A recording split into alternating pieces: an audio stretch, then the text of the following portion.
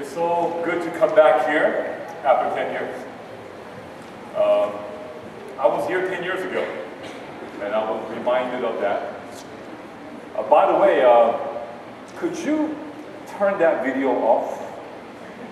Seeing myself is very distracting. Could you? I don't want to see myself like that. It's too big. It's too big. Thank you. I feel better now. No. Okay. That's better. Sky, beautiful sky. All right. Now, what I'm going to present now is only a continuation of what was presented already last night. So if you weren't here last night, I'm so sorry, but you can get the video. Perhaps you can order them after Sabbath. But we can do a quick review so you can catch up with the faithful ones that came last night, okay? All right, so turn your Bibles with me to the book of Daniel. Go there. Daniel chapter 12.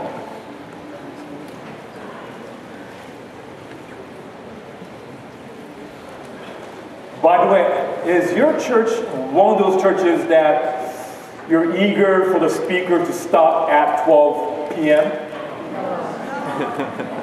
You're not like those kind of churches? No. The traditional American churches stop at 12 p.m.? No? Okay, then let's go until 3 p.m., okay? All right, Daniel chapter 12.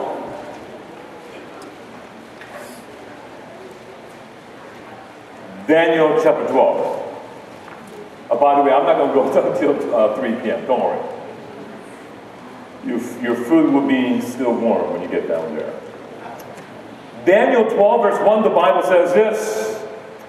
And at that time shall Michael stand up, the great prince which standeth for the children of thy people. And there shall be a time of trouble, such as never was since there was a nation even to that same time. And at that time thy people shall be delivered, everyone that shall be found written in the book. And last night, we didn't study that much. We only study only few words. We study about Michael and standing up, right? All right, so you tell me, who is Michael? All right, Archangel, Jesus, all right. And we understood from last night's presentation that the phrase stand up has two major meanings. Meaning number one, stand up means studying the kingdom of God. Also, stand up meaning Jesus is not sitting down anymore. Therefore, what does that mean? Probation is closed. By the way, if you have any questions about if this is true, believe it or not, I have a very good backup. Yeah, I'm backed up by a small, tiny lady. Her height is very much like the Asians, but she is not Asian. Her name is Ellen G. White. And when she talked about Michael standing up, probation closed. So there's the confirmation right there. But you can prove it from the Bible. Amen. Amen. All right. So here we have Michael, Jesus, stand up, meaning probation is closed. But what is interesting, the Bible says, at that time. There is a time when probation is going to close. And I want to repeat what I said last night. You are not going to hear from me, not today and ever. I do not know exact time when the probation is going to close. And I believe I have a very good inspirational support to confirm that God has not revealed to us the exact time when the probation is going to close, and God will not reveal to us exact time when probation is going to close. And I have a whole study on this just from the Bible, but you can always go and check out this topic in the writings of Ellen White when you have time. So, then what does it mean when the Bible says, at that time? Well, don't forget, chapter 11 and chapter 12, they are actually together as one.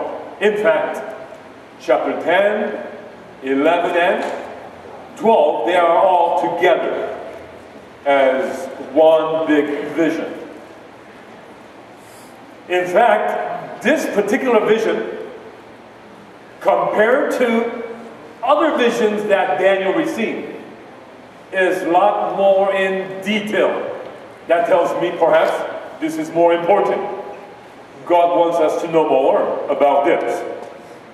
So then, when the Bible says at the time, what time is this?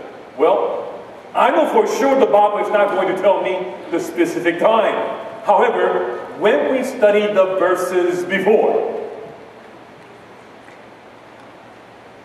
we can see that there is going to be an event in the future. And when this event takes place in the future, you can know for sure the probation is going to close very soon. Are you with me? Yes. I am not saying probation is going to close when that particular event takes place. But when that event takes place, probation is about to close much sooner than before. Are you with me? It is a sign that God is giving it to us to let us know what time we're living in these last days. And I believe it is important for us to understand what time we're living in these last days so that we can cooperate with the work of Jesus that He is doing in the most holy place in the heavenly sanctuary. What do you say? Amen. So then, what event are we talking about? Well, let's go back. Verse 45 and chapter 11. Are you there? You should be. It's right there. Daniel 11 verse 45, the Bible says this.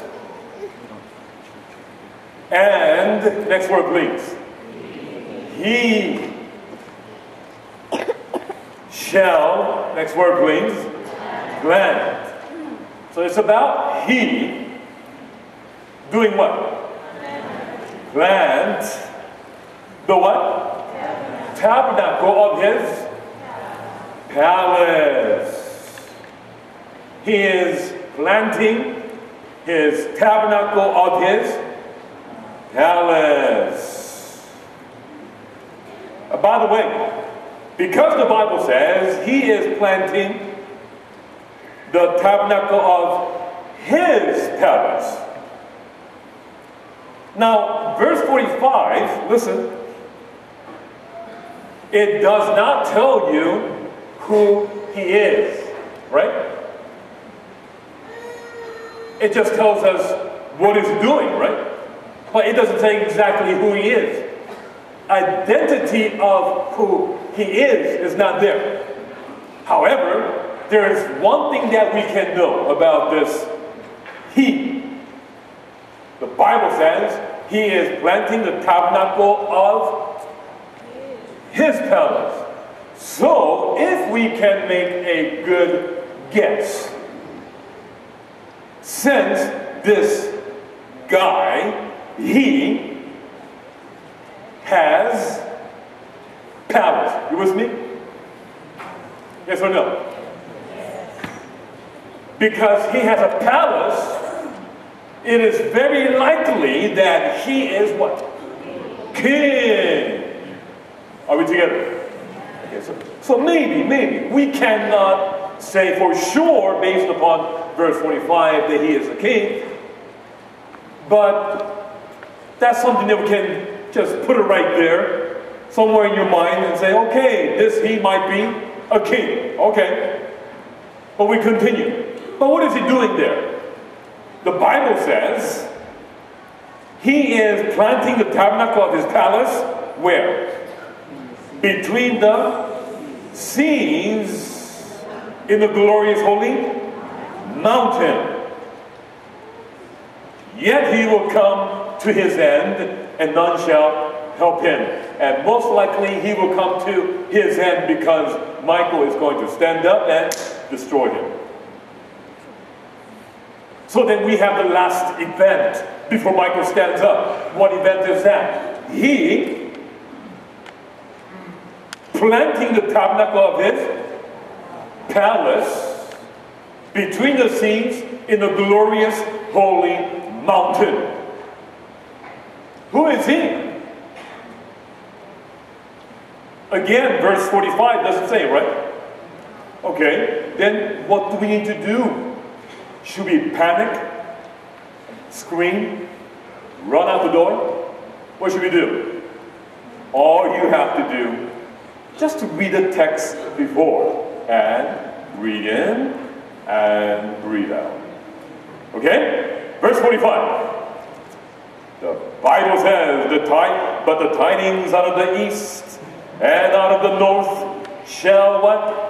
Trouble him, therefore he shall go forth with great fury to destroy and utterly to make away many. So verse 44 says, he is going to destroy many. Are you with me? But verse 44, does it say who he is? No, it does not say who he is. So verse 44 says, he is going to destroy many. Verse 45 says, he is going to plant the tabernacle of his palace. But it doesn't say, those verses, they don't say who he is. Okay, then we have to go to verse before, step by step. Careful investigation.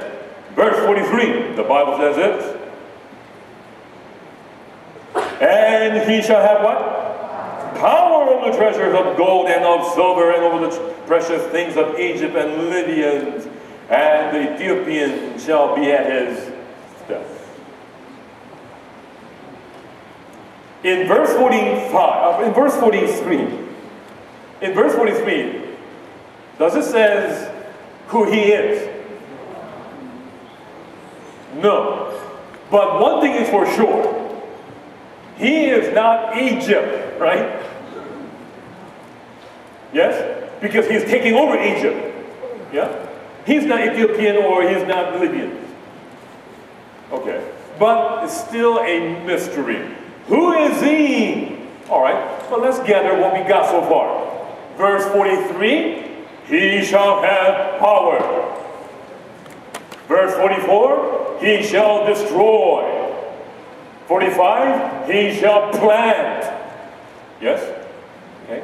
All that I'm doing is to gather action words, name action words from each Bible verse to line them up. Then you can perhaps figure out the drama of these verses.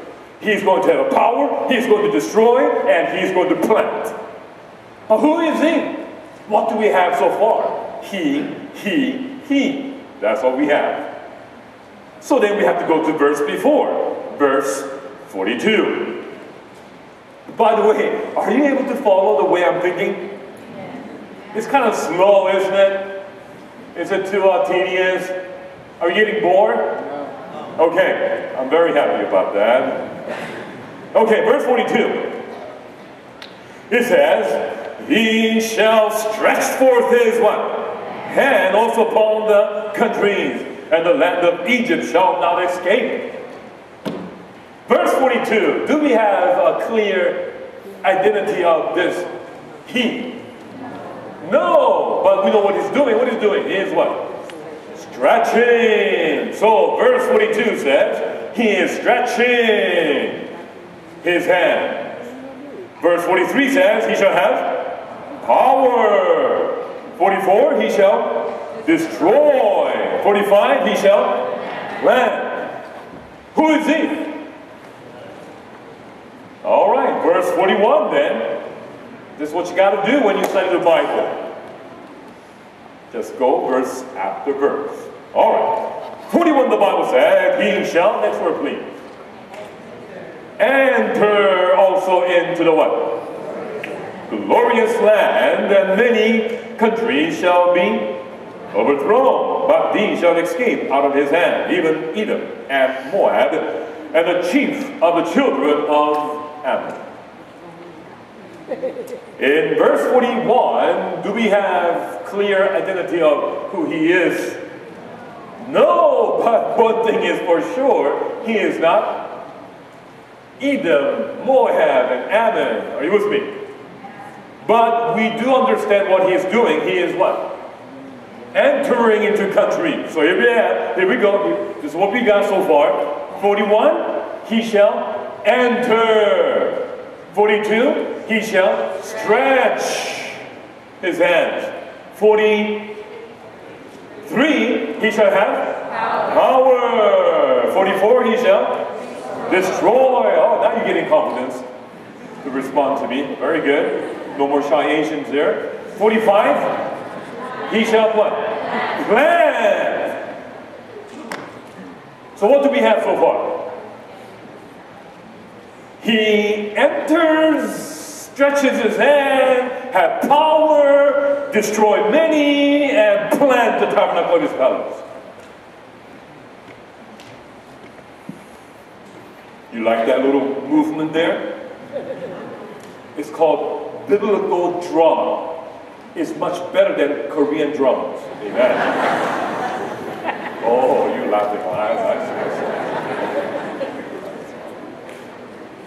Okay, so, but who is he?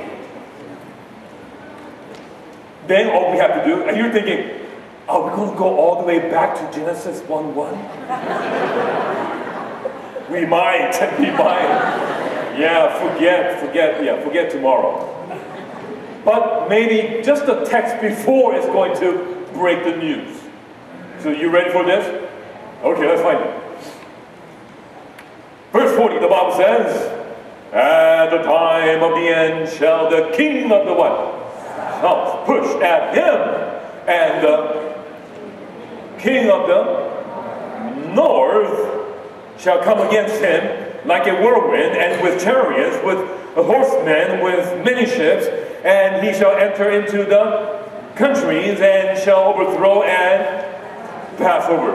So verse 40, we have two entities, two characters, two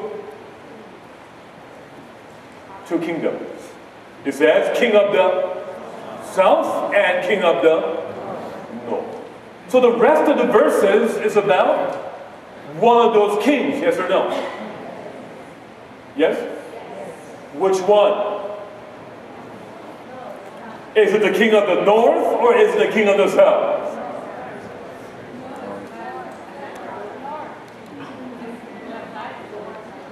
Are you guessing? Are you like flipping quarter? How do you know? Don't know? Give up now? Too hard? Bible's difficult? Boring? Let's go watch American Idols? Yeah? It's very simple. Listen. It's got to be the king of the north. And you look at me like, how do you know that? Well, let me tell you something. There's one thing is for sure. What is that?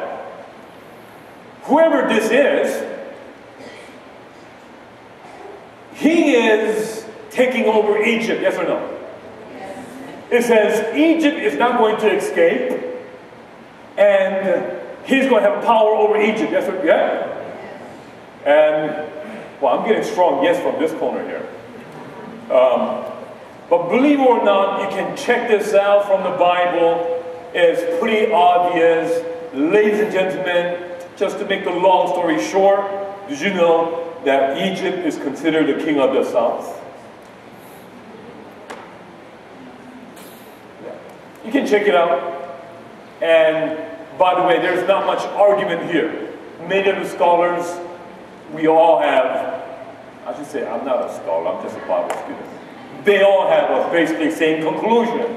Okay? So one thing is for sure, it cannot be the king of the south. Why? Because Egypt is being taken over. So it's got to be the king of the north.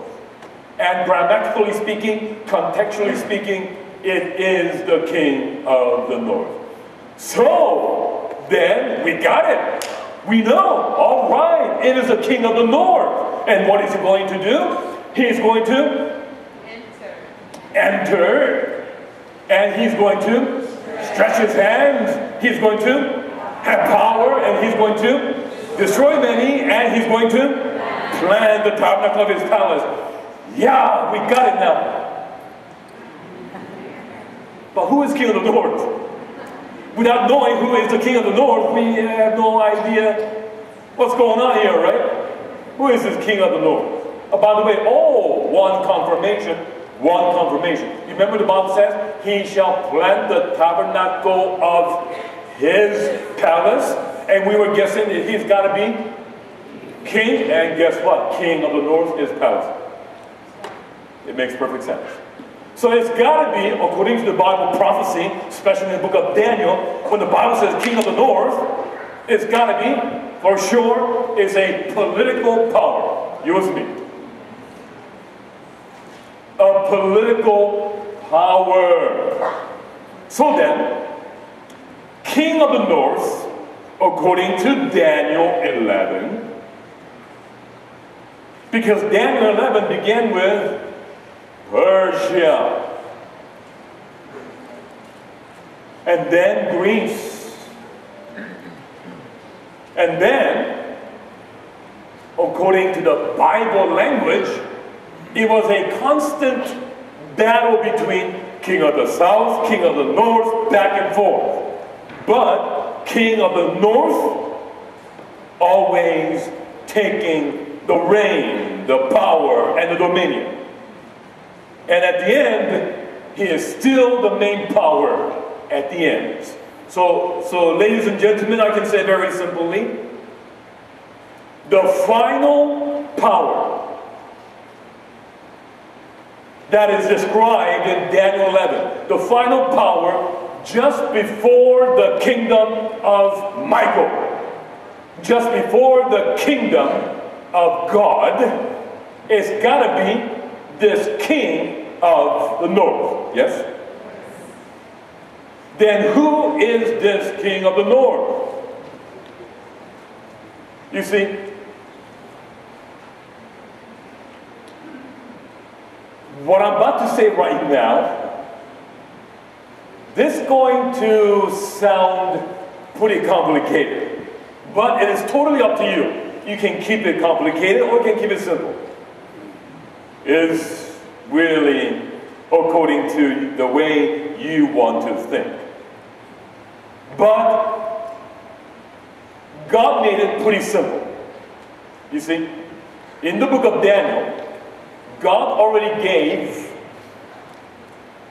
same historical line of the kingdoms in prophetic language 3 times before Daniel 11.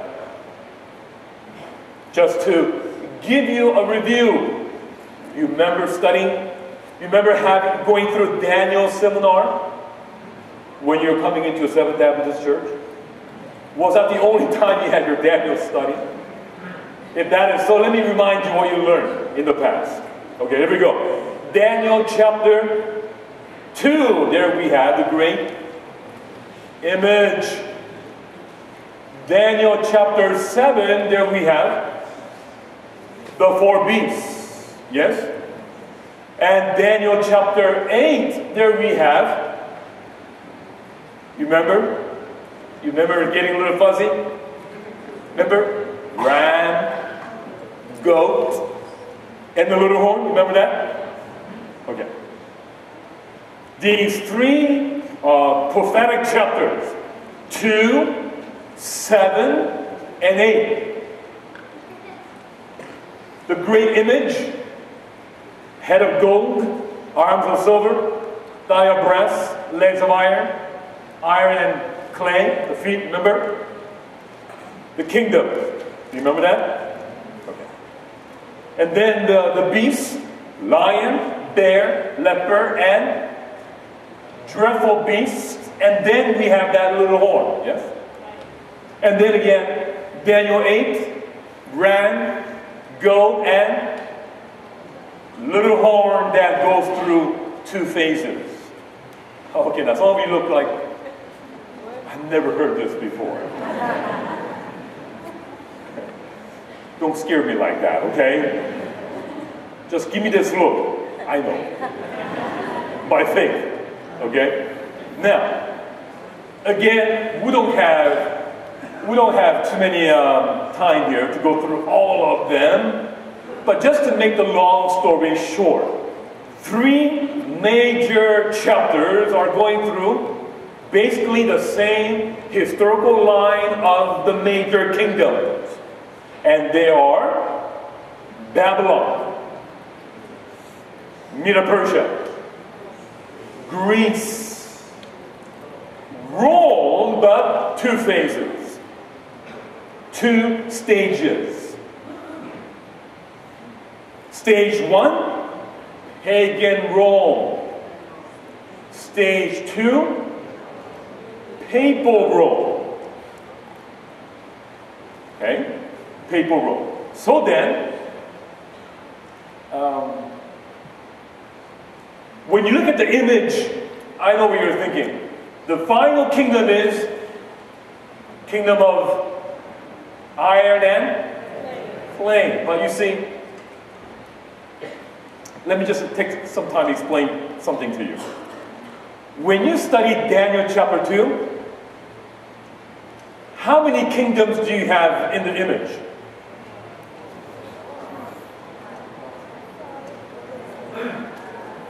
People usually tell me these answers. 5 or 13 or 16 because they're counting the toes. Now, when you do that, I understand what you're doing because you are comparing between the toes with the 10 horns. I understand. However, if you limit yourself just within the chapter 2, chapter 2 does not say, 1 toe is a kingdom. Do you understand? There's no Bible text like that. Pinky toe, pinky kingdom. It doesn't say anything like that. Okay? So when you start calculating, it says, then it says, another kingdom shall rise after Babylon. And then it says, third kingdom. Yeah, referring to diagrams. And then it says, and the 4th kingdom. And you're expecting the legs of iron. You're correct. Then you're expecting, and the 5th kingdom. Guess what? There's no expression of, then the 5th kingdom of iron and clay. No. The Bible is trying to tell us, 4th kingdom is really legs and the feet. 4th kingdom is legs and the feet. Now, historically speaking, I know kingdoms did change and there were many divided kingdoms. I understand that. But the way the Bible is looking at it, the whole thing, as 1 kingdom. But 2 stages. Stage 1, pure iron. Stage 2, iron and clay. So really, in the image, without counting the stone coming down, just the image, we have 4 kingdoms. And very interesting, how many beasts do we have in Daniel 7? How many? 4, not 5. Interesting, huh? So you got 4 kingdoms, and you got 4 kingdoms in chapter 2 and chapter 7. And chapter 7, look at this. Consider the 4th beast. 4th beast has 2 stages. What is that? Beast with 10 horns, and then what? Second stage. 3 horns are plucked up, and then little horn. There you go. See? 4th kingdom in Daniel chapter 7 goes through 2 stages. Beast with horns, 10 horns, and the beast with little horns. It makes perfect sense. And then you will see something very similar when you study Daniel chapter 8. So that tells me very clearly that when you look at Daniel chapter 2, Rome is going through 2 phases. What is that? Pagan Rome. And for the feet, you can say, and you're not wrong, but for the feet, the popular, usual answer that we usually give, divided kingdom of Europe, yes? But let me say to you, that is not wrong, but not a complete answer.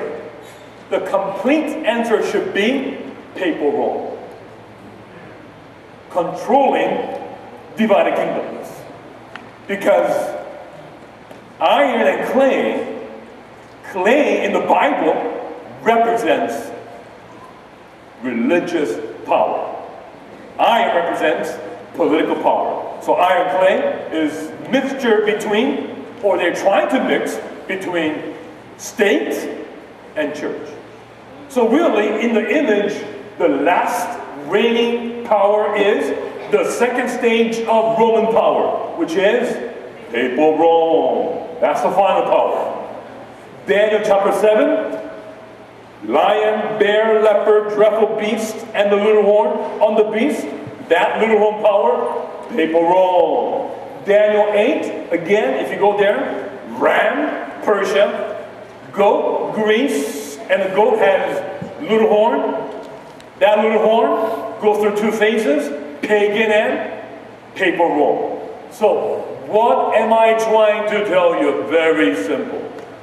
Daniel 2, the final power is Papal Rome. Daniel 7, the final power is Papal Rome. Daniel 8, the final power is Papal Rome. So God repeated already 3 times. 3 times. The final power is Papal Rome. Final power, Papal Rome. The final power, Papal Rome. And Daniel 11. Daniel 11 does not use so much of the symbolic language of gold, silver, lion, bear, leopard. No, it just says very clearly Persia. You don't even really have to like interpret. It just says it right there. Persia. It's like, if you're not getting it, you should get this. Persia. It God says, bear. What is bear? I don't know. Yeah. Let me tell you straight. Persia. And then after Persia, Greece. But then, with the wisdom and the heavenly, infinite knowledge of God, God made it not so symbolic, but He put it in code. Instead of saying the kingdom's name, He just said, King of the South, King of the North. And King of the North, my friends, basically, Rome. So then, you already have the parallels. So then, what kingdom is the last kingdom in Daniel 11? Who is that King of the North? You already have established pattern. You already have God's repetition. God is keeps saying, Papal Rome, Papal Rome, Papal Rome. So you should expect the last power in Daniel 11 should be, the King of the North should be Papal Rome, not Turkey. If you didn't understand what I just said, that's okay. We don't have time to go there. It's people Rome. It's people. So the king of the north, papal Rome, is going to do this. Look at this. Papal Rome, enter. Yes? Stretch his hands. In the Bible, hands represent, in the book of Daniel, hands represent power. How do I know? Because remember 3 Hebrew boys? They refused to bow down before the golden image. And the king got angry, King Nebuchadnezzar, and he said, who is going to deliver you out of my hands? Remember? So in the book of Daniel, hands belongs to a king, represents his power, authority. Yes? So here we go. He shall enter. Yes? And he shall stretch his hands. He shall have power, destroy many, and plant the tabernacle of his palace. Now, when you read this, do you feel like, look at the action words. Enter, stretch, power, destroy, plant. Do you feel like you're reading about somebody is building up his strength? He enters, that means he was not there before, yes? He's gaining his what's the English word? His foothold, so to speak. Momentum, all right, very good. He's entering in, stretching his hand, destroying, shall have power, destroy many. And the final act of this king of the north, or the papal Rome, he shall plant the tabernacle of his palace. That means his political power. Where? Between the seas and the glorious holy mountain. I know some people, those eager beaver Bible students out there, you're probably studying about these things. And what does it mean when the Bible says between the seas and glorious holy mountain? Is it between the sea and the glorious holy mountain, or between the seas and glorious holy mountain? You don't understand what I just said, right? It's okay, it doesn't matter. And you know why? It doesn't matter. It does not matter exactly where. But one thing is for sure, and that is this.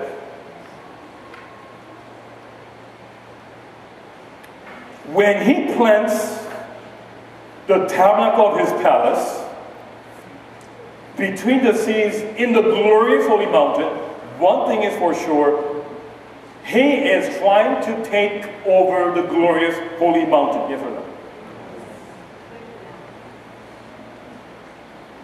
Are you with me? He is trying to take over the glorious holy mountain. It looks like in verse, I believe 41, he entered into glorious land. He entered into glorious land, but for some reason, he was not able to enter into glorious, holy mountain. At this point, things can get a little bit hairy. What a funny English word, huh? It can get a little, so take a deep breath. Good going, Pathfinder. All right. Question. What is glorious holy mountain?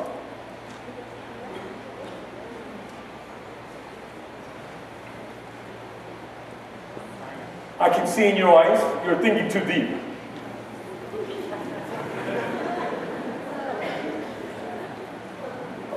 Okay, let me put it this way. In the Bible, for the Jewish people, which mountain is considered holy? Mount Zion. That's right. See how easy that is? Yeah. You have to break it down to children's story level. Okay. So glorious holy mountain is really what? Mount Zion. Mount Zion. Now, there is another name for Mount Zion. You know what that is?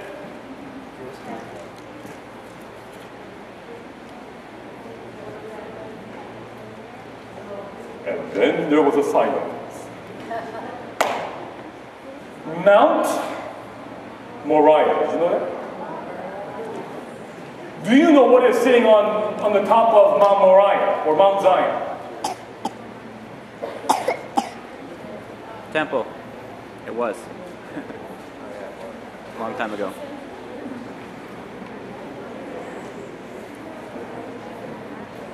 Turn your Bibles with me to the book of Psalms, chapter 48. Psalms 48.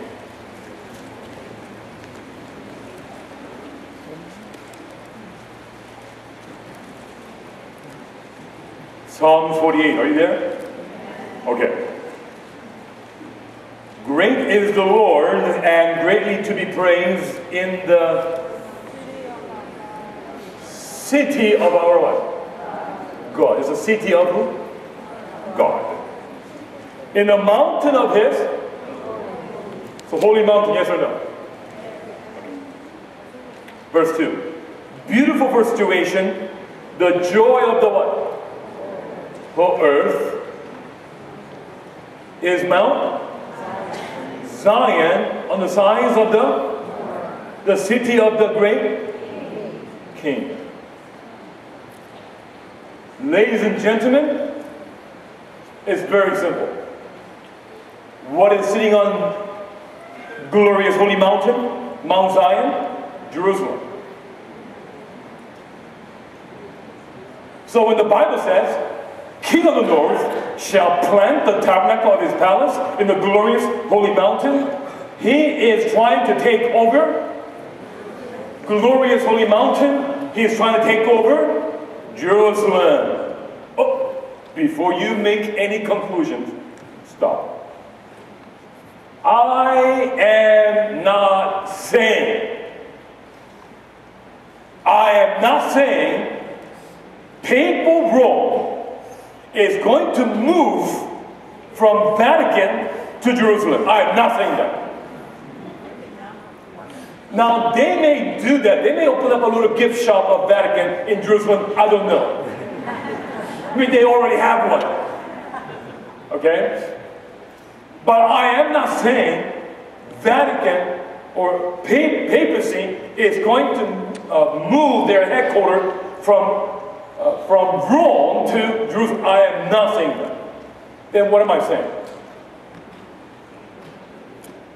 I take this as something symbolic and spiritual. And if you want to know all the reasons why, I don't have time. We can talk about that a little bit later, one-to-one if you want.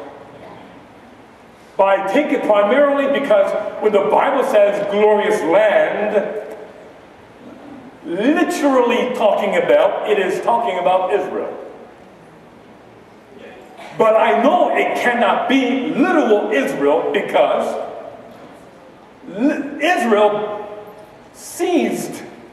They stopped being God's people AD 34. And this prophecy takes place way after AD 34, for sure.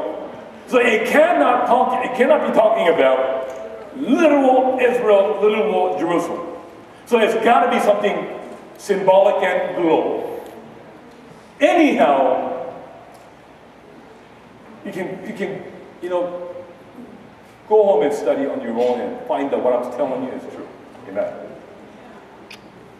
But here we go. So I take it as more symbolic. So what does it mean symbolically? It means this. Look at this. The king of the north, Papal Rome, he enters into many countries. But he really wants to enter where? Glorious land and take over everything. but he was not able to. Meanwhile, he is stretching his hands. Yeah. And then it says, Egypt will not escape. So, he enters, and most likely from the north. That's the reason why he is called the king of the north. So he enters from the north, the glorious land, and the surrounding countries, they all ran off. And please don't ask me who is Edom, Moab, Ammon. There are things that I don't even know yet. I'm still studying. I'm just sharing with you things that I believe it is clear thus far. But you can always study for yourself. So here we have the king of the north. He enters into many countries, including glorious land. Surrounding countries, bam, they escape. And then he entered into the glorious land, but apparently he was not able to take over glorious holy mountain. Meanwhile, he's stretching his hands to other countries, gaining power, and then he takes over Egypt. Are you with me? Meaning, he got the major country below Israel. Yes?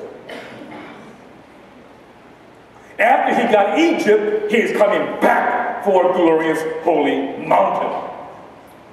So he basically got all the countries around. And now his final target is glorious holy mountain, Jerusalem. And he wants to take over Jerusalem.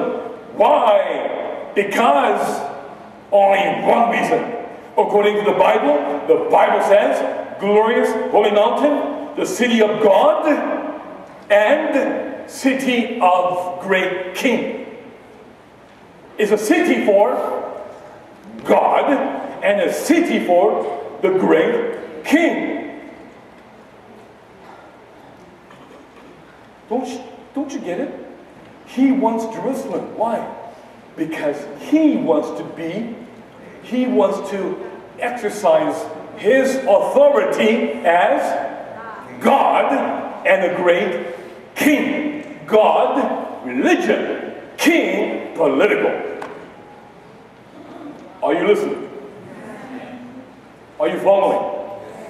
And the Bible says Jerusalem is the joy of the whole earth. Don't you know Jerusalem is considered for many center of the whole world?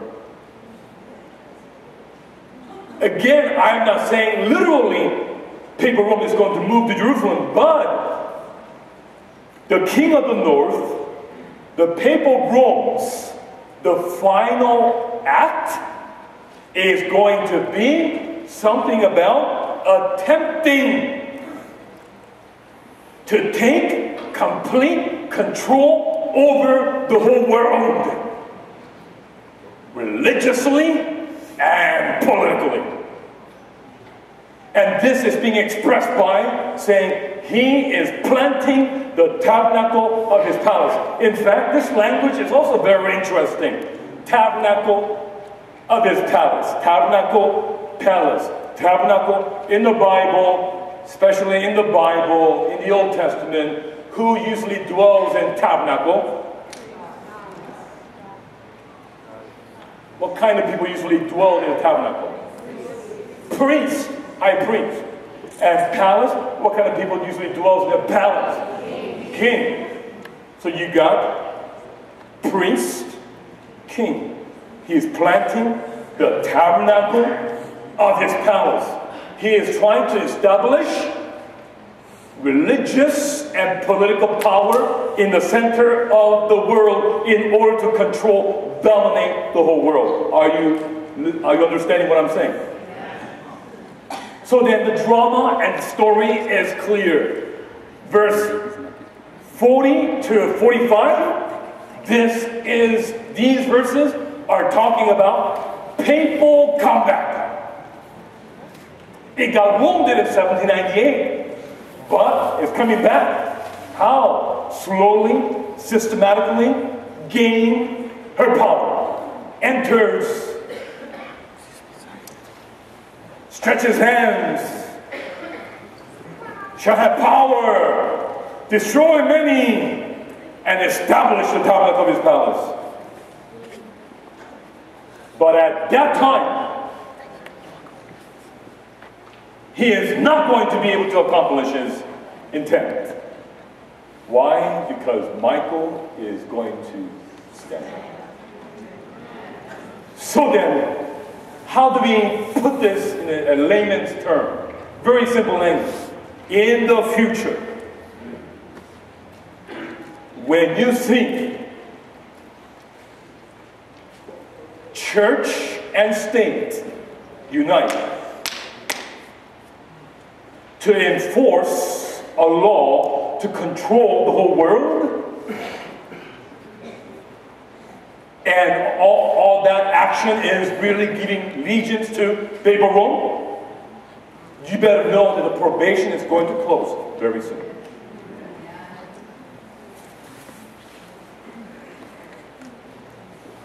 Are you listening? But I got a surprise for you.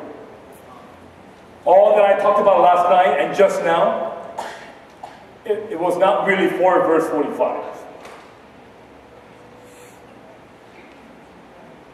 Because verse 45 is yet in the future. But my focus is on verse 43.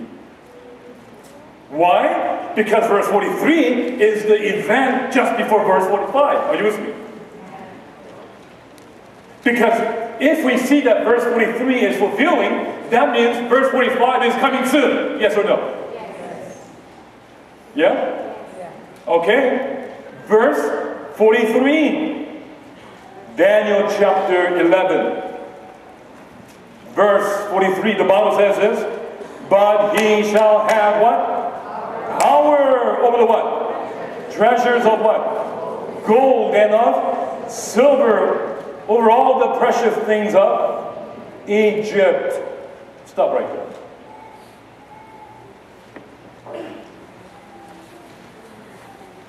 "43 says he's going to have a power. That is going to be the event that's going to take place before he shall plant the tabernacle of his palace. So when the Bible says he shall have power, what kind of power? Power of what? Treasures of what? Gold and silver. I mean, what is he, a pirate? What does it mean he's going to have power over gold and silver? What does that mean? What is gold and silver back in those days? More than, putting on their faces. Money, currency, finance.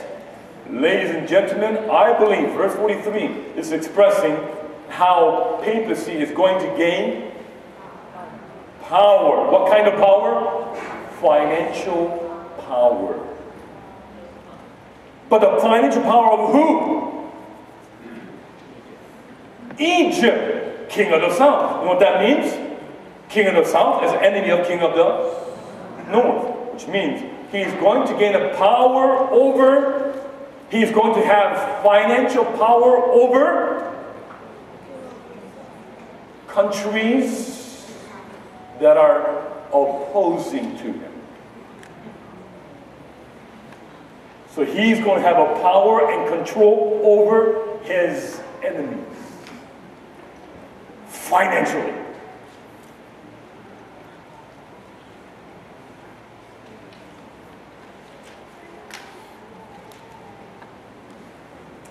You know, 2 years ago, was it 2 years ago? No, 3 years ago now. Time is flying by. Remember Michael Jackson?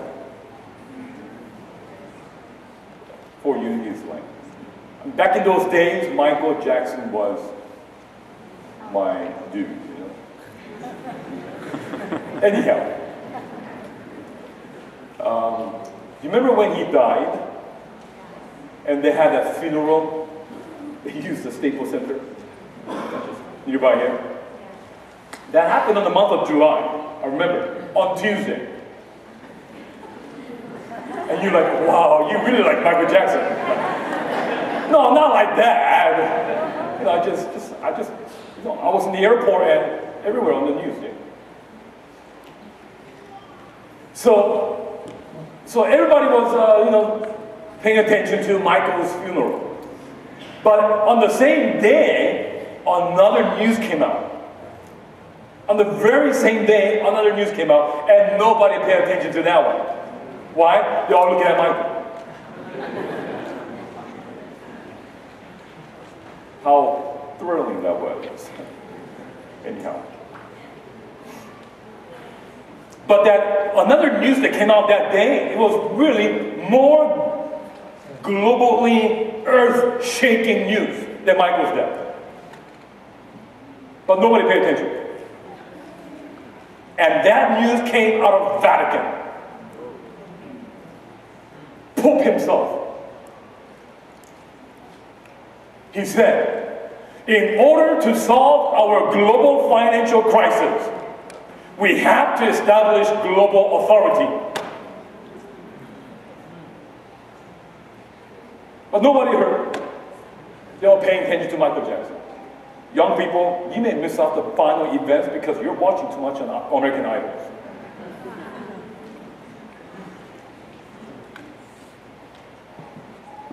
And then 3 months ago, 2011, October, news came out again, even more with stronger language.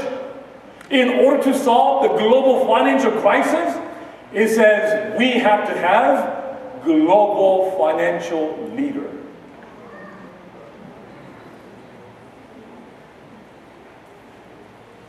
You know how Europe is going down, right?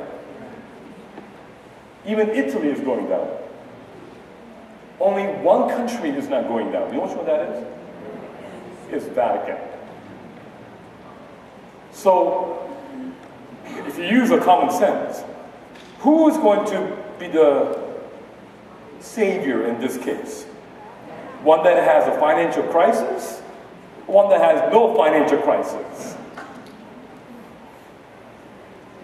I don't know how you understand these verses in Daniel chapter 11, but I see those verses very significant. In fact, I know for sure in the last days, final events are closely tied, closely connected to finance. Even the mark of the beast, is about you cannot buy and sell. It's about finance. But look at this language. And when I read this again, it shocked me. Revelation chapter 13. Go there with me. Revelation 13.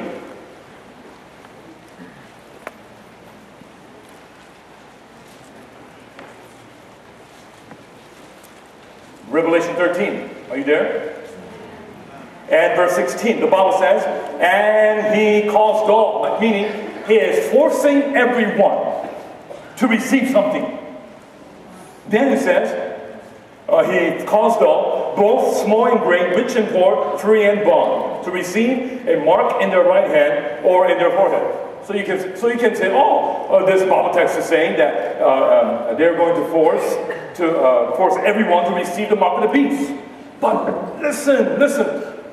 Notice the way the Bible is describing all. It says, great and small, rich and poor, free and bond. The Bible could have expressed it this way. He will force all to receive this. All, meaning black and white, Asians and Hispanics. Are you with me? Or the Bible could have said, all, meaning all nations, all tribes, all people. Yes? But no. The way the Bible describes all, small, and great. When you read that, what do you imagine? Small and great. Great is what? The Caucasians, and the small is the Asian people? Is the Bible like... What do you mean small and great? What do you, so we don't get it, we don't understand. Small and great, what's that talking about? But the next description, rich and poor. The Bible is describing everybody with financial language. It gives me the idea that in the last day, it's going to be, my friend, it's about finance. You will be categorized based on your finance. Rich and poor. Instead of saying all tribes. And then it says, so small, poor, great, rich. Now we understand. Then it says, free and bond. It means free and slave. Free, rich. Slave, you're poor. And you're looking at me like, what? Slavery will come back? Yeah, the Bible says. I don't know what kind of slavery it's going to be, but many of us, we're already slaves. Yeah, you got this chain, invisible chain, connected to your credit cards. I'm not saying it's a sin to get a credit card, okay? But the American dream is to be a very fancy, happy slaves. We call ourselves beautiful bird in a golden cage.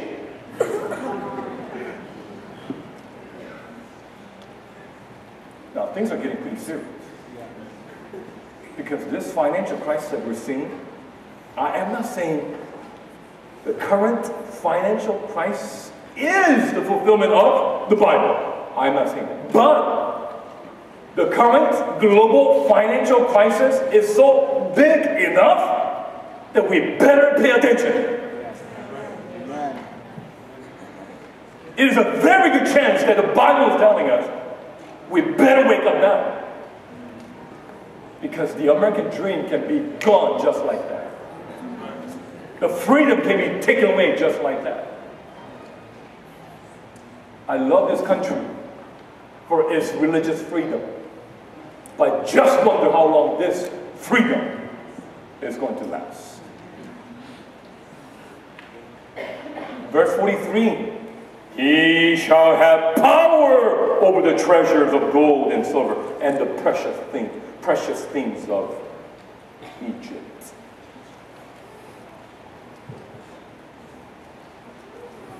I think you better come back this afternoon. Because this afternoon I'm going to talk about something that you don't want to miss.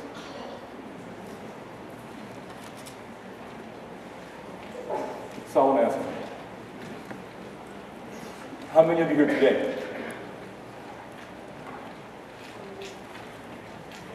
you want to say to God, God, help me not to be hypnotized by the things of the world so that I am alert, awakened, watching, and praying so that I know what time we're living in. Amen. If you do, stand where you are.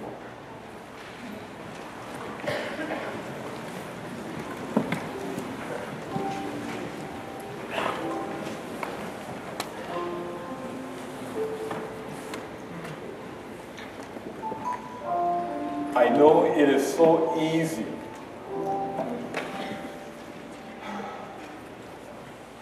just to survive. I know. I got 3 kids, you know, wife. We have to eat, pay mortgage. I understand. School bills, electricity, water bills. I know we all want to have a good life. And we all deserve to have a good life.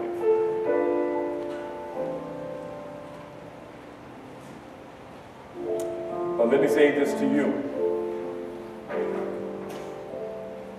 Please don't spend all your energy to live just a good life. here in this word. You know why? You are not going to get it. If you stay faithful to Jesus.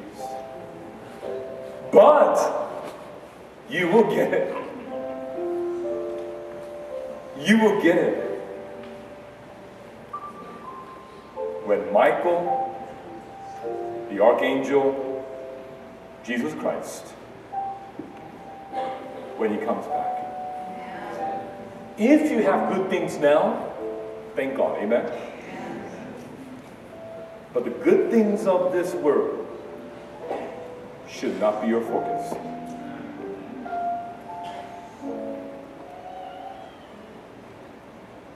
Stay awake and understand your God. His word for you. Let's pray. Loving Heavenly Father,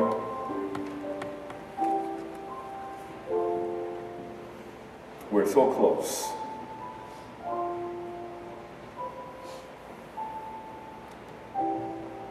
We're so right in the midst of the final events. Help us, oh God, that we may have that, the most important experience in our life, and that is to really, really meet you